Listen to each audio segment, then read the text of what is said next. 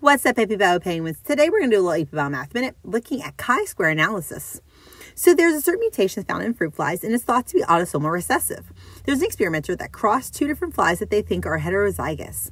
There's 80 wild-type males, 65 wild-type females, 26 mutant males, and 40 mutant females. And we want to test, is the null hypothesis that the mutation is autosomal.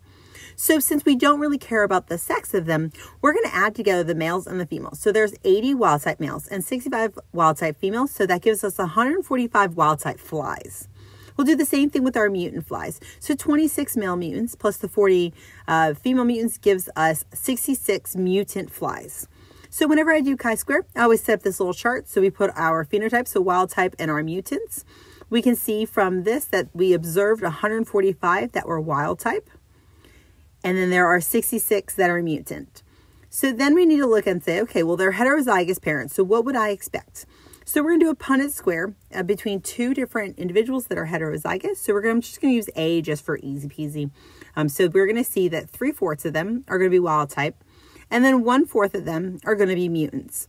So we need to first figure out, well, what is the total number of flies that I had? So in total, I had 211. So I'm going to multiply 211 by 75% or 0.75 to find that I have 158.25 that are expected to be wild type. And I'll do the same thing times 25% to get the 52.75 that I expect to be mutant. I'll take my observed minus I expected. I do the observed minus expected squared. And then I'm going to do the observed minus expected squared over the expected.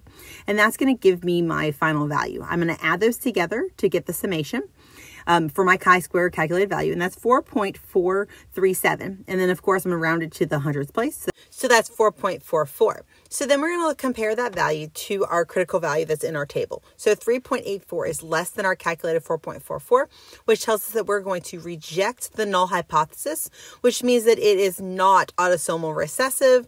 I hope this was helpful. Remember, AP Bio Penguins are just success.